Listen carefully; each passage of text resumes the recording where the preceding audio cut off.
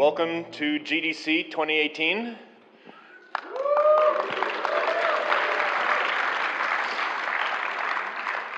And welcome to the Mobile Games Summit, and welcome to our first session, the Year in Mobile Games.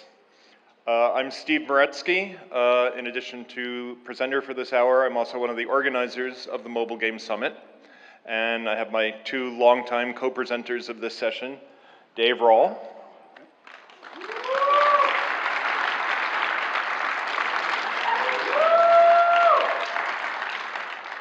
And Juan Gril.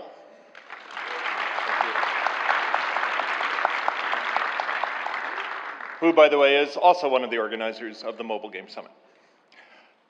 So, as usual, we'll be looking at a lot of the top topics and trends in the past year in mobile gaming. But first, we'll start with a few of the interesting stories that didn't quite make the cut for spending an entire section of the talk on. So, for many years, the top social casino games have seemed like they're set in stone. No games leaving the top 25 list, no new games coming onto the top 25 list. But this year, we saw two new entrants in the form of Cashman Casino and Huge Casino. Explanation? Well, Huge Casino has taken a page from the playbook of Big Fish, and they've added social play with strangers to their slot offerings. Just like in Big Fish Casino, you're joined in a slot room by several other players, and you see whenever they have big wins. As for Cashman Casino, this app is from Product Madness, the company behind the successful Heart of Vegas. Product Madness is owned by Aristocrat, who's one of the largest manufacturers of land-based slots, including the #1 machine of the last decade, Buffalo. So it's not surprising that the marriage of Aristocrat's top-tier IP and Product Madness's expertise in social casino leads to a winning product. After a few years of being pushed down out of its natural birthright of the top slot by games like Clash of Clans or Game of War, Candy Crush Saga regained its top spot in the grossing charts just in time for the 5th anniversary of its release. Happy birthday. And speaking of Game of War, this Machine Zone game, after unflinchingly occupying the top spot for the last several years, has plummeted. This is last year's chart from the 2017 talk. Today, it's almost vanished from sight. Machine Zone has stopped acquiring users in favor of their new Final Fantasy game, but it's still astounding that the revenues of Game of War would fall so far so fast once the mighty advertising effort came to an end. And another important event of last year was the release of the new App Store on iOS. The top grossing chart was removed, but it made no difference as it hardly affected the performance of the games in it. Kudos to Apple for creating editorial content around games and highlighting well-designed games instead of just what could sell. For more information about how to succeed in the App Store, stay for the next session.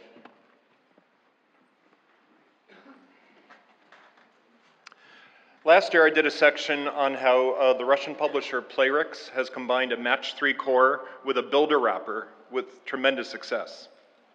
Since then, they've launched another similar hybrid, except that the building component is now an interior space instead of the gardens surrounding a mansion, but with equally impressive top 15 success. Roblox is an online service that empowers kids' creativity by letting them create games and environments out of chunky 3D Minecraft-like graphics. It originally launched in 2006 on the web, and this year burst onto the scene as a fixture in the top 20 grossing charts after a mere 7 years of grinding their way up. The loot box controversy continues. They have been the source of regulatory rambling for years, but the volume has ramped up in the past year.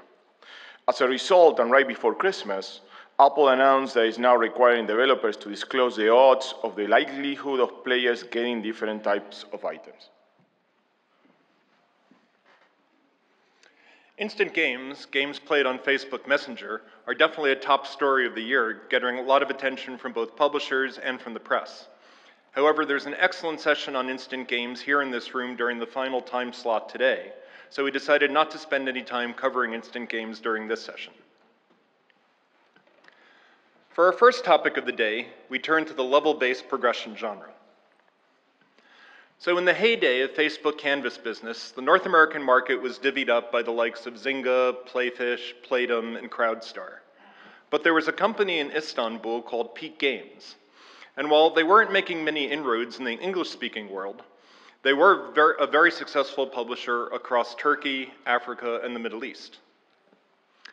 Well, Peak Games' minimal impact in North America changed dramatically with the 2015 release of a level-based progression game called Toy Blast. This is a subgenre of puzzle progression, which I generally refer to as block removal. The player simply clicks or taps on a group of 2 or more light-colored blocks to remove them, and then the remaining blocks fall into place in the resulting gaps.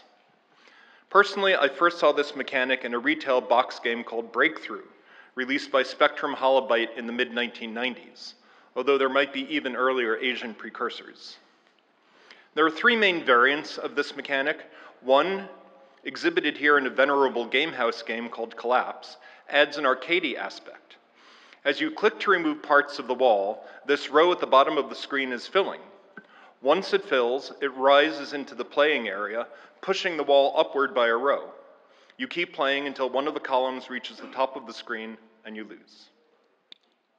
The second variant is more strategic and puzzly, as exhibited by King's Pet Rescue Saga on the right and Pogo's Pop It on the left, in which gravity is turned upside down, but which otherwise is exactly the same game. In this variant, no blocks are added as you play. You just plan your moves to remove as many as possible. And the third variant, of which Toy Blast is an example, as blocks are removed, more blocks fall in from the top of the screen to replace them, just like in popular match 3 games such as Bejeweled and Candy Crush. The gameplay revolves around a goal, or set of goals for each level, and then a limited number of moves in which to achieve those goals and avoid a failure. Here's how Toy Blast has done in the approximately 3 years that it's been live in the app stores. Across iPhone, iPad, and Android, the story is quite similar. About 1.5 years of growth, and then 1.5 years comfortably ensconced in the top 25 grossing across all 3 major platforms. Flash forward to about 6 months ago, and the release of a second block removal game by Peak Games, this one called Toon Blast. The core gameplay is almost identical to that in Toy Blast. Like Toy Blast, Toon Blast is an excellent implementation. The core gameplay is well made with saturated colors and satisfying animations. The levels are well designed and balanced. The boosts are well tutorialized. There are plenty of rewards to keep players engaged. The characters are appealing, and the monetization is well planned and well executed. Overall, a solid A-level implementation. So what has changed from Toy Blast to Toon Blast? For one thing, there's the theme. Whereas Toy Blast is set in a child's playroom and focuses on toys and game pieces, Toon Blast is set in a classic animation world of the 20th century, the sort of world where Bugs Bunny and Wile E. Coyote and Tom and Jerry would be at home. These are the main characters, an anthropomorphic bear, wolf, and cat. The theme carries over into the level gameplay, with game pieces and power-ups evoking the world of Roger Rabbit and Toontown. And sometimes the inspiration for the world of Toon Blast is startlingly explicit. But what's most interesting, and even fascinating about Toon Blast, isn't what's there, it's what isn't there. Since the introduction of the level-based progression genre with the King games in the early days of this decade, would-be entrants into the genre have closely copied King's Saga model, including a meta map to organize the levels. And in fact, Toy Blast had exactly such a Saga-style map shown here. But Toon Blast has no such map whatsoever. The only way to enter a level, and in fact the only way to know what level you've reached so far, is this button on your home screen. There's no map to give you a narrative sense of a journey through an environment. There's no way to replay a level to get more stars. There's no way to see your progress versus that of your friends. It's basically Peak Games acknowledging that the sort of social interactions that were born on Facebook Canvas are not operant in the mobile arena and never will be. But in subtracting by subtracting something as significant as the Saga-style map, have they added anything? Yes. This unobtrusive button here, which takes you to a world of social gameplay, casual guilds that Toon Blast calls teams. You're placed onto such a team with 49 strangers. No decisions to be made, not even naming your team. You can chat with your teammates. You can give them extra lives and hearts. You can see the stats of the 50 players on your team in a leaderboard-like layout. There's a summary of the team's info and special events like this Team Chess Challenge, which is clearly influenced by the less casual clan gameplay of Clash Royale. All in all, it's a startling and exciting experiment in casual social gameplay with strangers. And the marketplace results? Within a couple of months of launch, Toon Blast was showing similar results to Toy Blast, comfortably embedded in the top 25 grossing lists for all 3 major platforms. The first lesson here is that quality matters. As I mentioned, Toon Blast isn't just a random level-based progression game innovating on the metagame wrapper. It's also a first-rate implementation of a block removal game. Second is that franchise matters. Building on the back of the success of Toy Blast, which reached top 25 territory in about 18 months, Toon Blast reached the same level of success in just 2 or 3 months. We've seen this pattern over and over in free-to-play games, with Zynga's various Vil games, King's various Saga games, more recently Supercell with nearly instant success by building Clash Royale on the super successful Clash of Clans franchise, and Playrix doing the same with the recent release of Homescapes. And the experimentation on the metagame front in games like Gummy Drop, Gardenscapes, and now Toon Blast shows that lots of different formats are possible when designing the metagame envelopes for these level-based puzzle games, and that companies are being richly rewarded for those experiments, or at least for the most well-thought-out and most well-executed of those experiments. So, since the dawn of human history, we've gathered together to be entertained. First in a mob, all making music or telling stories together. Then slowly we spawned professional entertainers that would get up on stage, but still hundreds, thousands of us would gather together at a time and a place to watch this. Technology moved us further apart as we began to record the performers, but still we would huddle together by the hundreds in theaters to see these great performances played over and over. This began to fragment further in the middle of the last century as television came into the home and the viewing group moved from hundreds of people together to a small family. And then as we got DVRs and VCRs allowing us to watch our individual programs separately when we wanted them on our own schedule.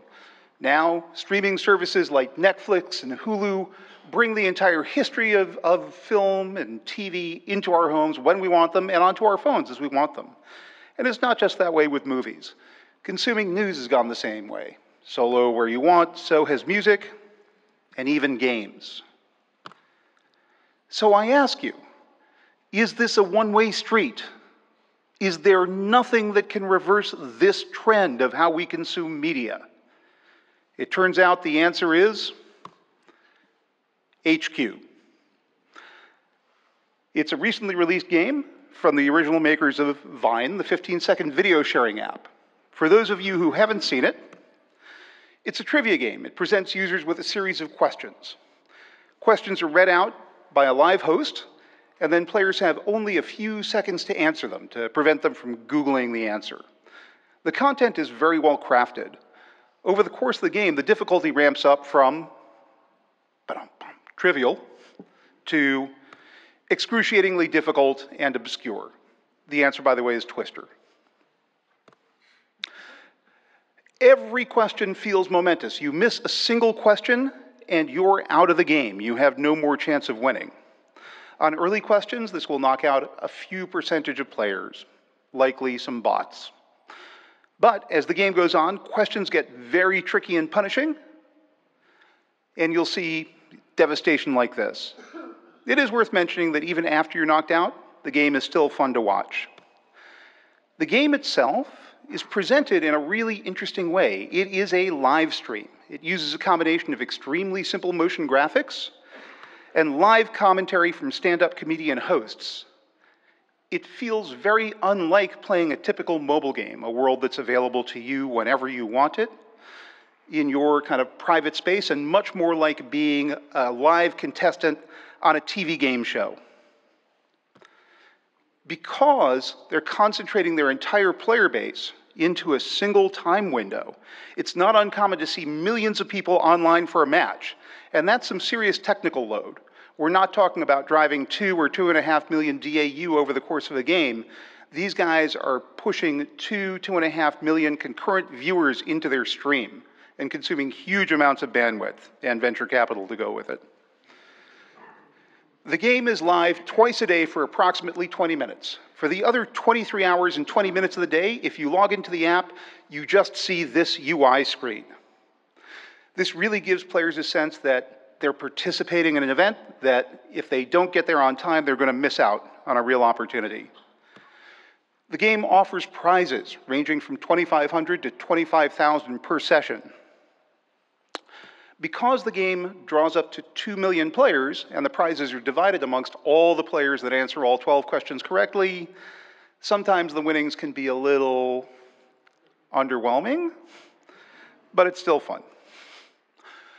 The game has a light social layer where you can get extra lives by inviting players to install the game. For each new install, you get an extra life that helps you overcome a missed question and continue playing. The writers have done a good job of requiring a wide range of knowledge to be successful in the game. This creates incentives for players to play together. In the office I work in, 4 of us gather around every day at lunchtime to combine our knowledge and try to win. It works especially well with intergenerational groupings. There was a famous anecdote about news anchor Dan Rather, who gathered together on Christmas Day with his children and grandchildren and managed to win HQ trivia on his grandson's phone, right, leveraging their intergenerational knowledge pool. The game has a somewhat unusual business model. They are giving money away with literally no monetization in the game. No ads, no in-app purchases, no subscription, no nothing. Right now, their sole goal appears to be to amass a huge audience, build a big brand, and figure out the monetization later. Given the high number of players, it seems inevitable they'll get there with something like pre-roll ads, selling extra lives, maybe subscriptions to 1 or 2 more private sessions per day for subscribers only. There are a lot of ways to get there, but they're not trying yet. Aficionados of this series will know that this is the part of the lecture where we like to show the revenue curve for the app in question. But despite this lack of current revenues, there's a lot of confidence out there in the game's business model. It's inspired a variety of imitators that play extremely similarly, look very similar, and hope to grab a share of the pie. So what can we learn from this? First of all, event-based apps can work. HQ is down more than 23 hours of every day, but it's still driving multiple millions of DAU into it. And this could have some interesting relevance for your game. If there's something great to do that people really fear missing out on, it may be interesting to try and plan a flash event that drives all your players in together to share that experience.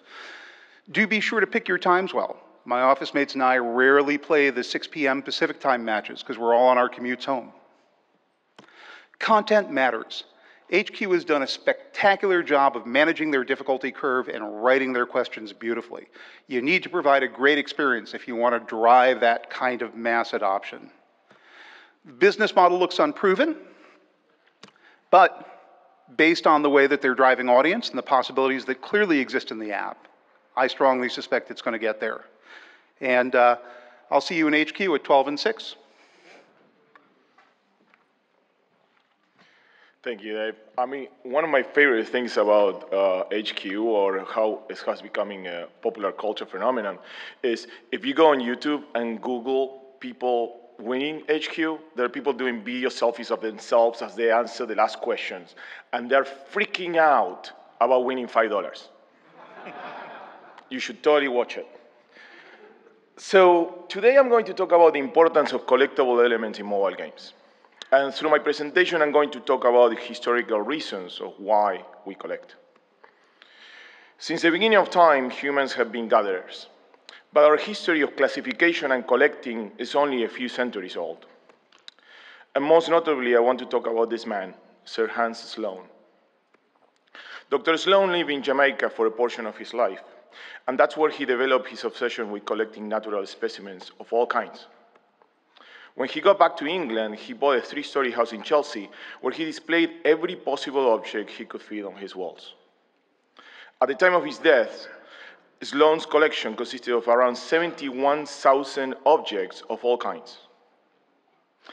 This included some printed books, manuscripts, natural history specimens, prints, drawings, and antiquities from all over the world. Per his wishes, this vast collection was bequeathed to the British nation, and that's how the British Museum opened its doors.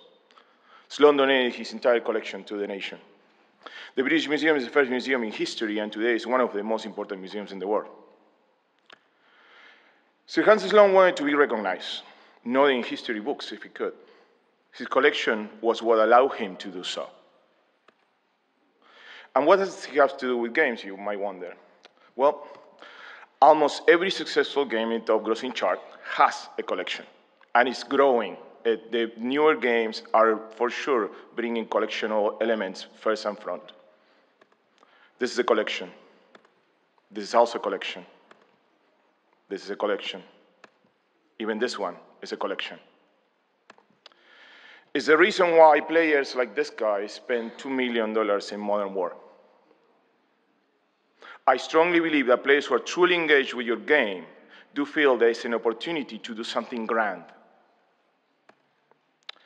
So let's talk about why do we collect.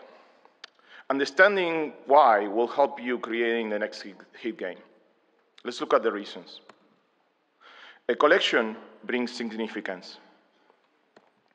In the 12th century, engineers figured out the high arches, commonly seen in Gothic cathedrals today. They allow them to build taller structures, reaching up to 150 feet, when a regular house was only a few feet tall. So then every town in Europe wanted to have their own Gothic cathedral, because it was going to put the town on a map. In a similar way, well-designed strategy games are those who allow the player to build significance in their land. Collections are important because they make their owners proud. From the early times of the Crusades, every Christian kingdom had an obsession with obtaining a piece of wood from the Holy Cross, the cross Jesus Christ was crucified on. Here's an example of a piece of the Holy Cross in a church in Vienna. And here's one piece in a church in Spain. However, this church in Jerusalem wins the award for the biggest ornament around a little piece of wood. And by the way, at some point, researchers did the counting of all the pieces across Europe and came to the conclusion that an entire forest would have been needed to fulfill all of them. But back to our point about games. Rarity and unique items are a key element of gameplay in collections in successful games. Exemplified here are some of the rarest combatants, the cards, that you can have in Clash Royale. In the next set of slides, we'll see why collecting rare items goes beyond being proud. A collection is valuable for not just the player, but for whomever admires it. One of the most successful art dealers of our time is this man, Joseph Dubin. A Londoner who famously said, "Europe has a great deal of art, and America has a great deal of money." He made a connection and was instantly rich. He sold paintings to the richest Americans at the time, like John D. Rockefeller and Andrew Carnegie. But he built a very special relationship with this man, William Randolph Hearst, the inspiration for Citizen Kane and the first media mogul. The first time Hearst visited Dubin's shop in London, he was made to wait 30 minutes. Once he came in, among all the works of art in the office, prominently displayed was a Rembrandt. Hearst inquired about it. Instead of a price, Dubin inquired about what other pieces of art Hearst owned, to which Hearst replied that he didn't own many. So Dwayne flatly refused to sell the Rembrandt to Hearst. "I cannot possibly sell it to you. This Rembrandt will be lonely," he said. So for the next 2 years, Hearst proceeded to purchase many works from Dubin. In fact, we should thank Hearst because many of the Renaissance paintings that we own in the United States were bought by Hearst in the first place. So then, and only then, Dubin agreed to sell him the Rembrandt. And Hearst finally got his legendary card. And Dubin made lots of money. Going back to Clash Royale, they do a good job differentiating between common cards and legendary ones. The shapes are different, and the characters in those cards have significant different and memorable actions in the battlefield. However, the one thing that it's very successful is Supercell makes great use of online media, working with influencers, and fans react, creating additional content that makes the rare cards well known. Search for Clash Royale on YouTube, and the first thing they're going to see is Clash Royale legendary cards. It's the most important thing. And in the game, there's a clear path to obtain these super rare items. You can see how I'm scrolling through the cards I own, and then right after, it shows me the cards I don't own, and after that, it shows me the cards that I will be able to obtain once I reach a certain level. So it's super clear what my path to progression is, and that is super important. You need to tell people how to get the Rembrandt. In conclusion, for years, we have always evaluated viability of a game by analyzing its core gameplay. But we need to evaluate this not just about what is your core game mechanic. It's also what is your collection mechanic. Because your players want to invest in something that has value, that makes them proud and has significance in their lives. Like Sir Hans Sloane, who today should be considered the first whale. Thank you.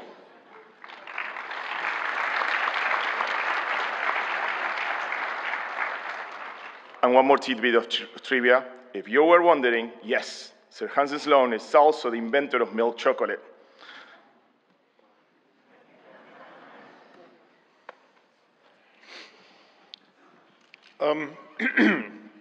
There's been a growth, some might even say an explosion, of interactive story games on the App Store.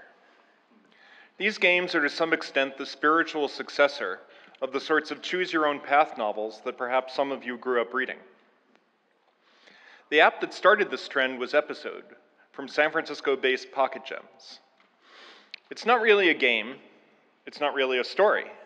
What it is a platform for creating and dispensing any number of interactive stories. Thematically, these stories fill into the soap opera or romance novel category, with high school or college settings and lots of dating drama. Almost every story begins with you customizing the appearance of the main character. This is the part of the story with the greatest amount of interactivity. Once you're past that avatar customization, the stories tend to have long stretches with no agency, and with no interactivity beyond just tapping to get to the next line of dialogue or to the next scene. Occasionally, on average, I'd say less than once per minute, you get to make a choice that will actually have some kind of impact on the story. This is also how Episode monetizes. Some of these choices have a cost associated with them. Typically, the most dramatic, most salacious, and most revenge fantasy-oriented of your choices. The choice displayed here would cost you roughly $2. These are almost like pay-to-play moments because the choices are so stark between do something exciting and do nothing at all. It's as if when you were approaching Emerald City, the choices were enter and see the wizard, or just continue to wander aimlessly around the forests of Oz.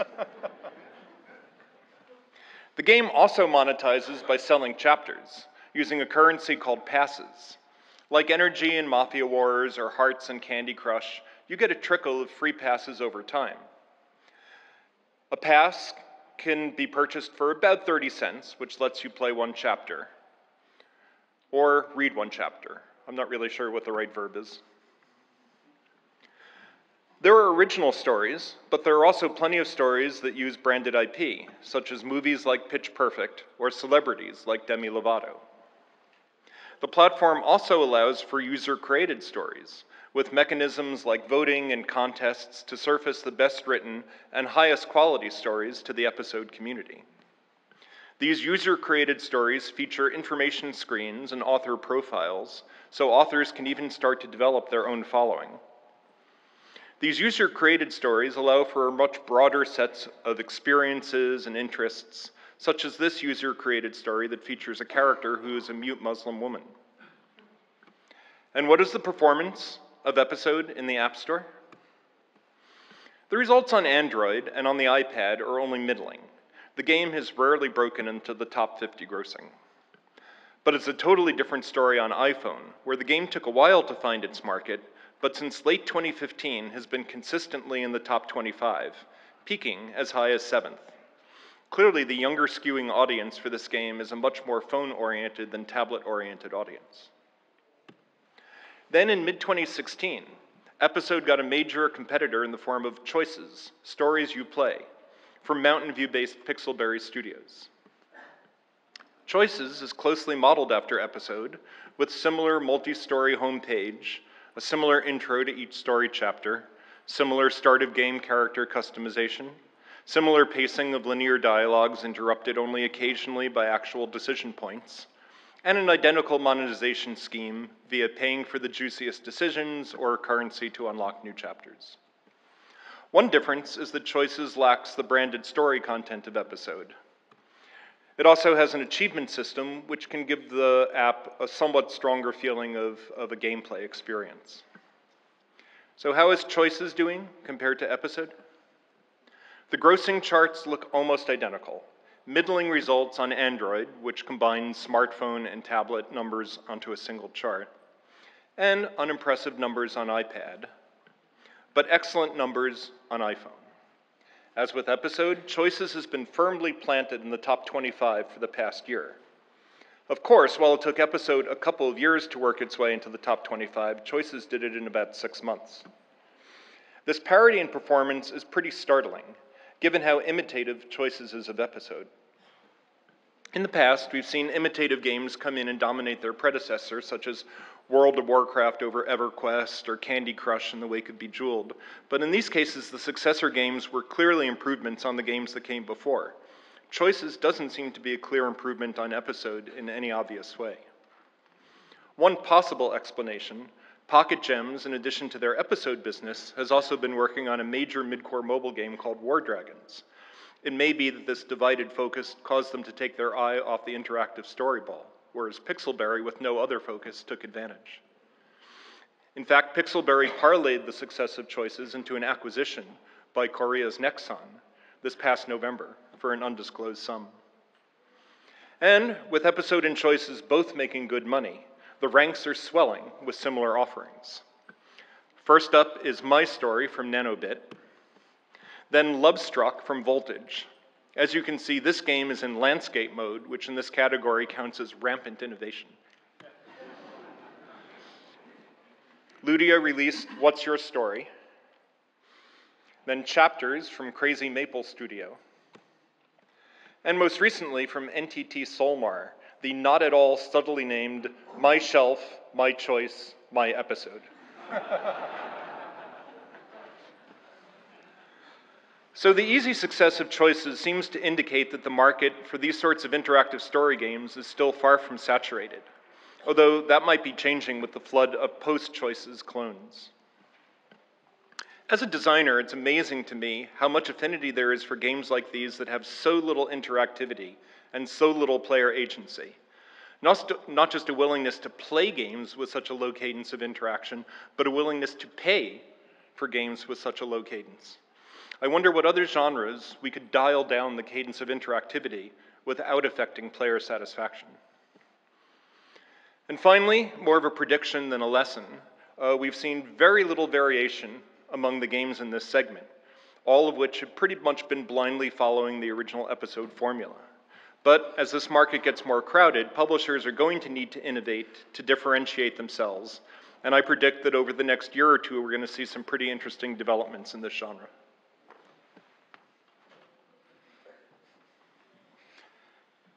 All right.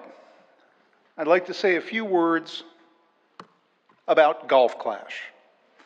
Now, this may come as a bit of a shock, but Golf Clash is a golf game from a company called Playdemic, recently acquired by Warner Brothers. In the main mode of play, you choose a course and get matched up against a random opponent to play a single hole of golf. As you start, you're taken to an overhead view, and you have an extremely intuitive shot-making interface. You drag the targeting reticule to aim your shot, tap the take shot button, and then you go down to a golfer's eye view, you drag the ball backwards to set force and a little bit of additional spin, and then try and release your finger just as the bouncing arrow goes over the center of the target to shoot it as straight as possible. The physics feel great, the graphics look gorgeous, the game plays well. It's a great experience, and that continues on to the putting green, where once again it's got the best putting interface of any golf game I've played on any platform. Simple and direct, drag the ball down to set direction and to set force. The blue vector comes out the front. When you're going to get it in the hole lights up, the flag pops out, and then once again you play the bouncing arrow game to try and get it straight in. The player who gets the ball in the hole in the fewest shots wins the match. If you tie, there's a one-shot playoff. Whoever hits it closest to the hole gets some gold that's contributed from players' entry fees, some soft currency. So, why is this game worth talking about? We've seen casual sports titles before. 8-ball pool from Miniclip has been a fixture in the top 50 for years. And they had some reasonable success with Archery King and Bowling King as well. Well, what is it that makes Golf Clash worth our attention? It has a very interesting metagame. So in Golf Clash, when you win a match, you gain trophies. When you lose a match, you lose trophies. And you unlock access to new courses based on the number of trophies you have. To play the game, you need to decide which clubs you're going to use. You need to make the right collection to suit your play style. And you get access to different clubs by grinding your way through different courses. Each club has a variety of statistics that make it play quite differently from the other clubs in its class, and you can upgrade them to increase their performance using the soft currency that you win from winning matches and cards you get from opening chests. Where do these chests come from? Why, you get one when you win a match. And then you insert it into one of 4 chest slots where you start a timer to open it later. And you can also get free chests every 4 hours and, every 8 holes that you get it in. And I don't know. It all seems oddly familiar somehow. Where could I have seen this before? Could there be some game where you win and lose trophies through play and use that to unlock new battlegrounds and assemble collections of units to suit your play style that you get by reaching arenas and upgrade them with money and cards and get chests and put them in chest slots? Yeah, Clash Royale. I mean, come on, people. They actually took half the name, right? Just the metagame wasn't good enough. Now, that's not to say it's completely derivative. They did some really smart things to adapt the meta to their golf game. They have golf balls, which are consumable goods. You use a ball that has extra power or wind resistance on a hole, and then it's gone. They have a nice multi-round tournament structure that emulates the structure of real-world golf tournaments. You have to qualify to play in the opening rounds, to play in the finals. They do a great offer of constantly surfacing great value deals for cash to add to monetization. They also threw away the mid-core clans of Clash Royale and replaced them with simpler and more casual social structures. like Facebook-style gifting of soft currency and golf balls and a few gems. And also every week they place you into a league with 99 random strangers at the same level of accomplishment. At the end of the week, the 25 top players get promoted into the next highest league and get better bonuses when they open their chests. But really, at its core, it's extremely similar to the Clash Royale metagame. Now, this is not the first time we've seen a metagame lifted on the App Store, right? How many puzzle games have shown you a reskin of this exact Candy Crush Saga map? Dozens, if not hundreds. How many RPGs have shown you this exact hero upgrade screen from Hero's Charge? Answer, all of them. But these guys have had huge success within their own genres. Golf Clash is one of the first examples we've seen of a complete metagame transplant from one genre, real-time strategy, into a completely different one, casual sports. And it's been done to great effect. As you can see, after a period of growth, the game has stayed in the top 25 on Android and on iPhone. It hasn't performed as well on tablet, perhaps because the game is so friendly to those little 2 or 3 minute windows you find yourself with throughout the day with your phone. So what can we learn from this? We now have a second proof point for casual sports taking up habitual residence in the top 50. This is a category that the App Store has some appetite for. Number 2, the Clash Royale metagame has joined the lexicon of highly portable metagames. It belongs in every mobile game designer's toolkit and has shown great resilience moving from genre to genre. And third, the market doesn't really seem to be punishing this adaptation because of a few things that Golf Clash has done, like build a great core game with fantastic usability, great physics, really fun and satisfying to play. They've integrated the metagame very smartly. It's meaningful. It works in the context of the core game. The progression makes sense and is relevant. And they've added a few clever twists to make it their own and make it really shine. The last part of our presentation, I'm going to be talking about a few games where the game mechanic was something interesting and worth mentioning about. First game is called Flipping Legend.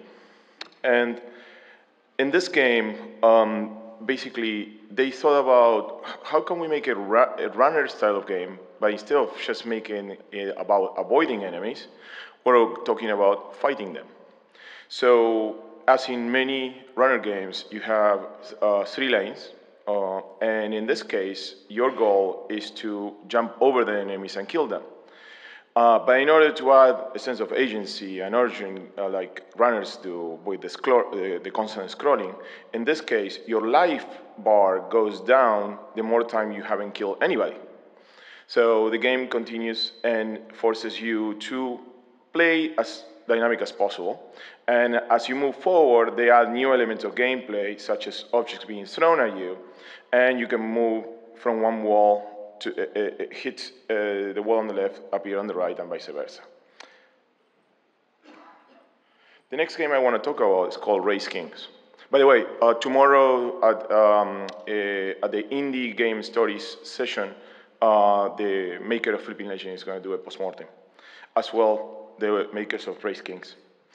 So in this game, basically, it's a head-to-head online drifting game. And the left side of the screen allows you to press the handbrake, and the right side of the screen allows you to accelerate. Combining both actions allows you to turn your car and drift. And you have to keep your gas pedal around the blue zone of the accelerometer.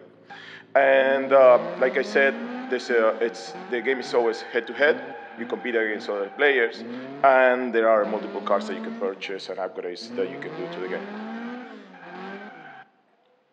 Next game is called Faust. And Faust takes inspiration on old-style arcade games. And basically, you have this white character, and your left side of the screen allows you to jump towards the left, right side of the screen, jump towards the right, and it's gravity. Your character is constantly falling. The way that you fight against the enemies is by jumping over them in order to kill them. But the one thing that was really engaged with this game is that every time I kill somebody, I earn 1 coin. And there are permanent upgrades I can buy. So when I buy an upgrade, this is a video of a level much farther ahead, I, for example, now have a bomb and also a homing missile. So now my mechanic is not to get closer to the enemy, but rather go farther away. It completely changes how I play the game. And as you continue upgrading, doing permanent upgrades, it also changes again. I thought it was really clever. Next game I'm going to talk about is called Talking Tom Pool. And Talking Tom Pool combines elements of a basic arcade play on mobile plus color matching mechanics. So the goal here is to drag my finger on one of these cute animals and have them slide towards the other animals of the same color. Looks very simple, but interesting enough, as the levels, as you progress through the game, the levels start adding new elements of gameplay. And with these new elements of gameplay, then it becomes a lot more interesting. So for example, this is an example of a level where we have frozen animals that we have to hit, and also power-ups that allows us to get a boost. And because of the limited elements in the screen, you have to plan strategically what your best move is. Lastly, I love this game. It's called Battle Golf Online. It's a head-to-head game where you basically have 2 actions that you need to do. Number 1 is to tap to find the right angle, and number 2 is tap again to set your strength. Your goal is to shoot the ball in the hole before your opponent does. So there's a little bit of prediction of when the next hole is going to appear, right? But also there's precision in terms of where you have to shoot the ball. And it's a game play to 5, and you get to upgrade your looks as you earn coins and stuff. And that's it. So before we go, we want to say that please, it helps us if you fill your evaluation forms, get your feedback and know what we did good and what we didn't do well this year. And we're open for Q&A. So please, if you can get to the mics, that'd be great.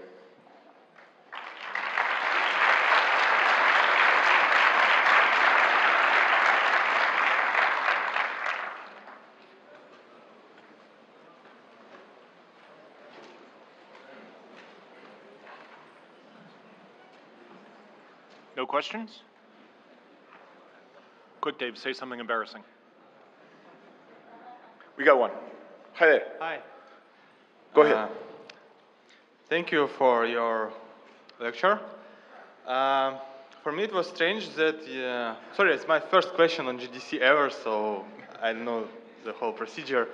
So, as for me, this year was a lot about how to put PlayerUnknown's Battleground on mobile.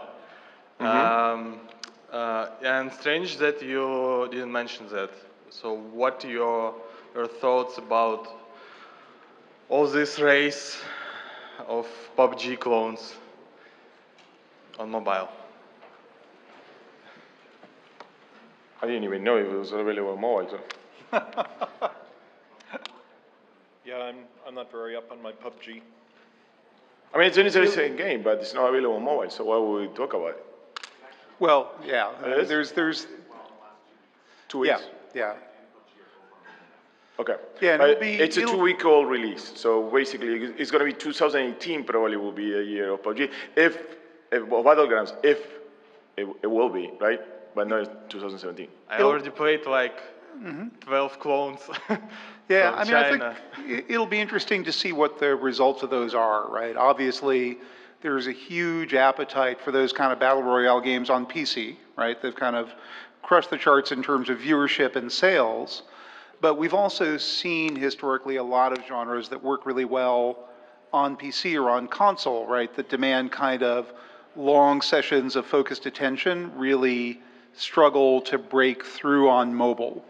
I feel like we're still waiting for the first great mobile MOBA, and folks have been pushing on that for quite a while.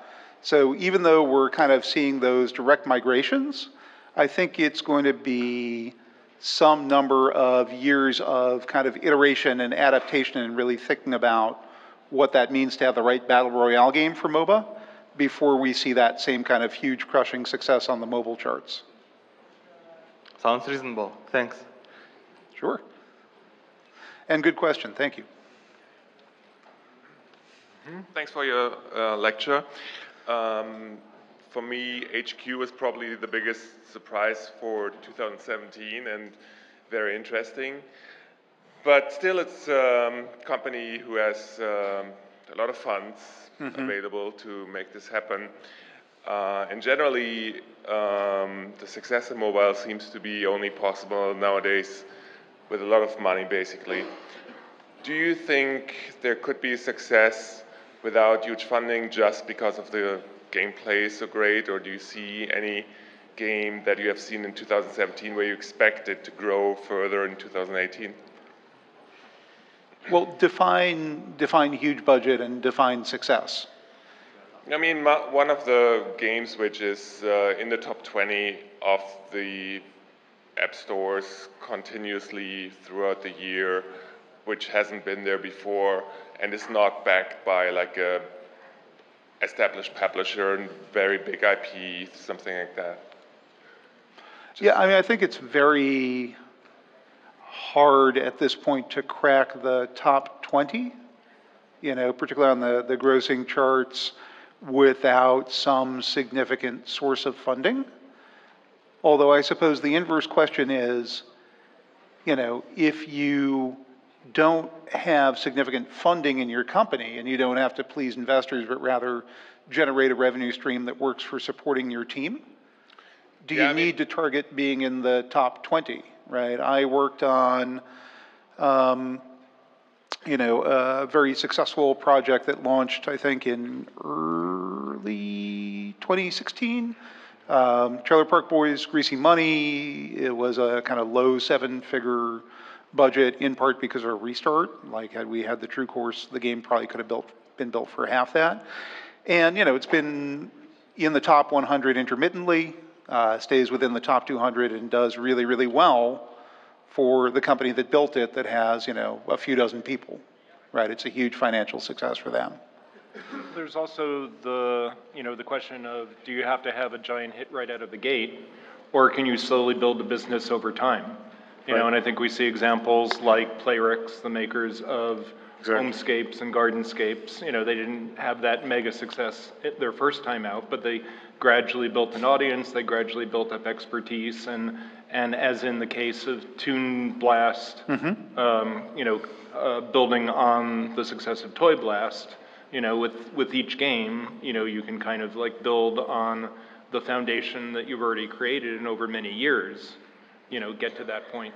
Well, not only that, but the original Toy Blast, I think, took 2 or 3 years to reach that kind of top 25 grossing. Right, and of course, that wasn't Peak Games' first game. They were, building that on quite many years of expertise. Absolutely. Okay, thank you very much. Yes. Hi, my question is regarding the choice-based narrative games, because I've noticed often that all these choices are aimed towards the younger female audience demographic, and yet your slide that our familiarity with the 80s genre of the choose your own adventure weren't skewed that way.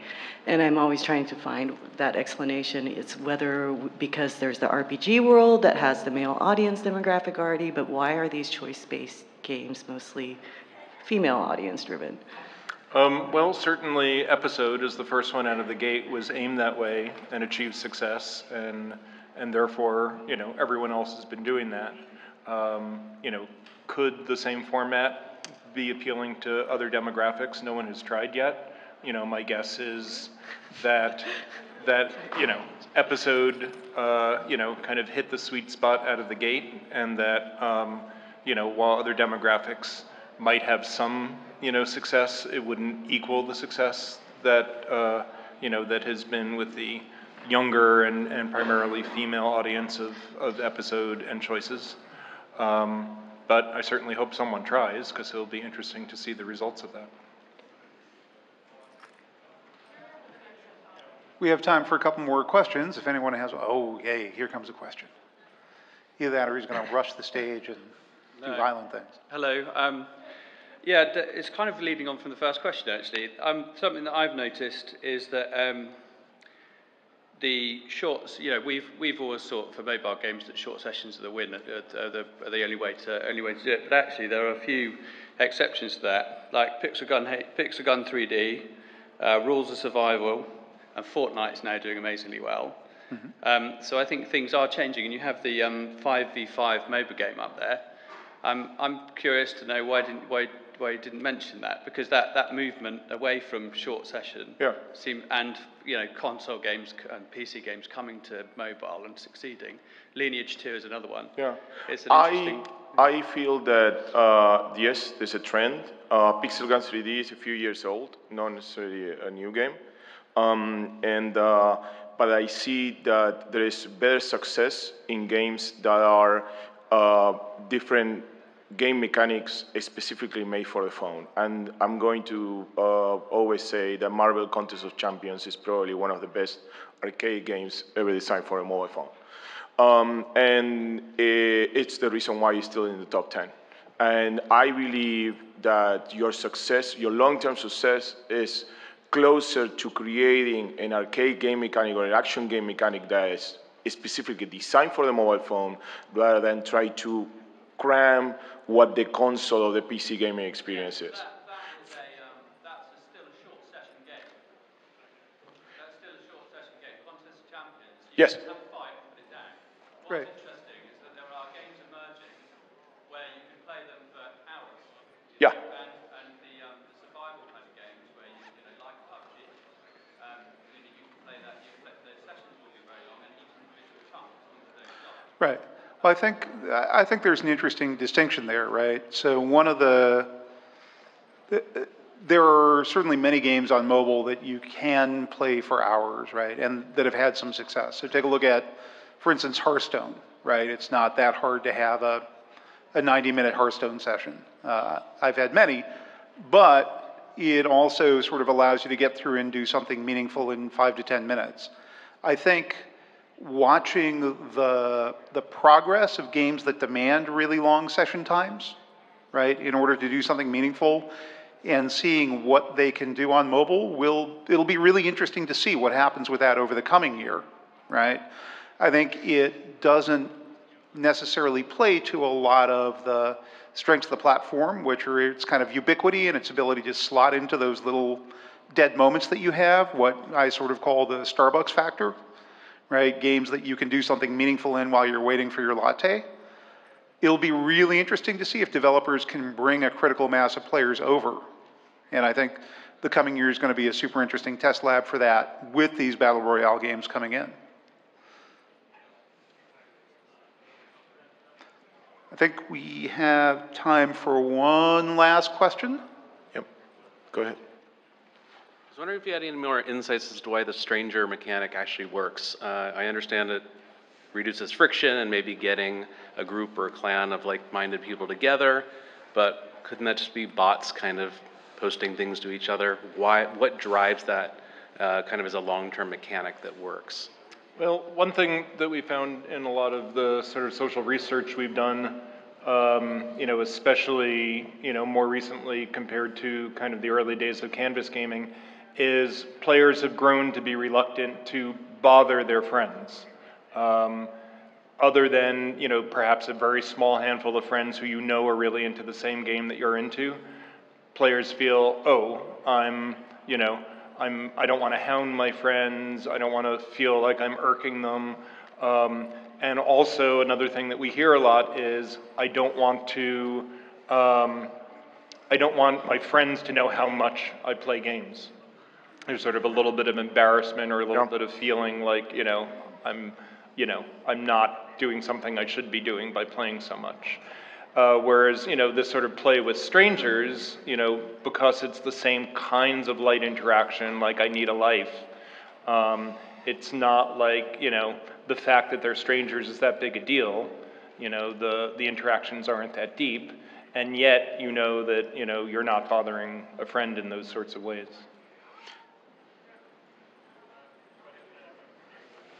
Yeah, I think we know that, the social component of games, motivating people to compete, to collaborate, is really important to a huge segment. And we also know that, uptake for most games on Facebook Connect, where it's offered, is usually sub 50%. So you don't want to take that, majority of your player population and not enable a social experience for them. So using that kind of random group of strangers within a competitive band gives you some social interaction, something to do for the rest of those players. All right, thank you all so much for coming, and have a great GDC.